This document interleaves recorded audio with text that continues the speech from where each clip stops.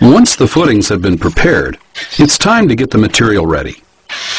As you saw earlier, the collapsed forms are easy to carry because of their light weight and compact size. Most installers find the walls go up faster if they stage their tools and materials within the wall perimeter. That being said, be sure to keep everything at least 6 feet from the walls. You will need at least that much distance to set up the alignment system once the walls are up. When everything is ready, begin placing the forms. Start the first course at a corner on a long wall and establish a pattern by working either clockwise or counterclockwise. The forms are easy to open. Hold the form so that the long end is at the bottom and brace it against your stomach.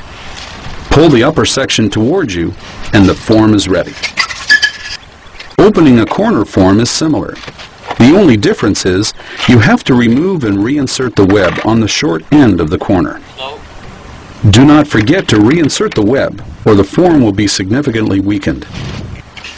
Make sure the forms are butted tightly together when you position them. If you leave extra space, you will have problems when it comes time to lay the second course.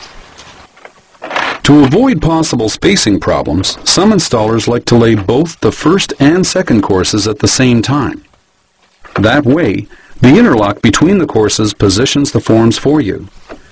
If you use this approach, you will also have to place the horizontal rebar between the first and second courses as you work. We'll talk about rebar placement in a moment.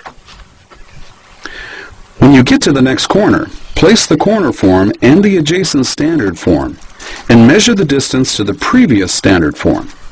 Now, cut a length of standard form to fill the gap.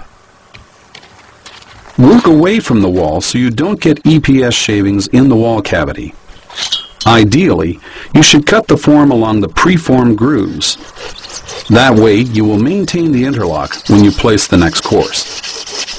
Since the grooves are spaced every 2 inches, the corner form's position may be out as much as 1 inch. If this is not acceptable, go ahead and cut the standard form away from the groove. We'll show you how to compensate for any interlock problems in a moment. If the location of the cut results in more than 4 inches of unsupported foam, you will have to reinforce the ends to prevent the foam from flaring out during concrete placement. Weather permitting, run 2 lengths of fiber tape around the cut ends before putting the form in place. Otherwise, reinforce the joint with strapping. When you place the concrete, the fluid pressure generates the greatest forces at the corners. As a result, you should avoid cutting the corner forms. It's a good practice to use either tie wire or zip ties to fasten the corner form to the adjacent standard forms. Once the first course is in place, it's time to start installing the horizontal rebar.